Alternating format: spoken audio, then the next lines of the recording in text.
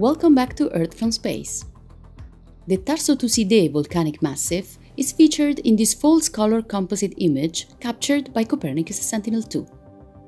Tarso Toussidé, capped by the Toussidé potentially active stratovolcano, is located in the western end of the Toubsidé Mountains in Chad.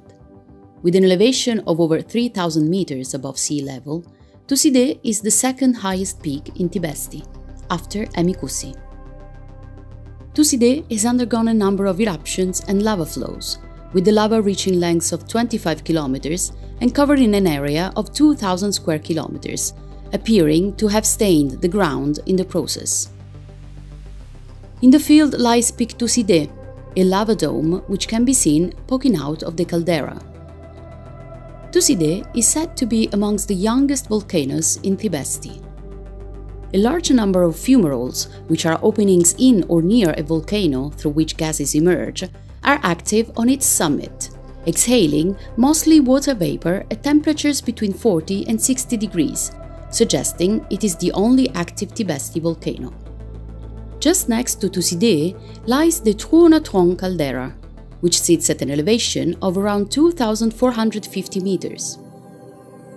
A number of volcanic cones sit on the floor of the caldera, with numerous vents and hot springs emitting hot steam. Much of the surface of the caldera is lined with a white crust of salts, including sodium carbonate. These crusts are usually formed when mineral-rich steam is emitted from small vents on the crater's floor. And when this evaporates in the heat, the minerals are left behind.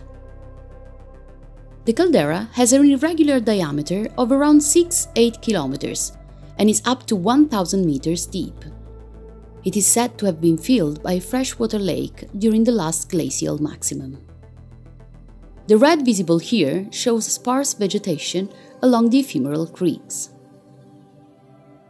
Satellite imagery is a practical way to study remote areas such as the volcanic regions in the Toubsidé mountain range. The Copernicus Sentinel-2 mission carries a multispectral imager with 13 spectral bands and has a wide swath coverage, delivering data on Earth's land every 5 days.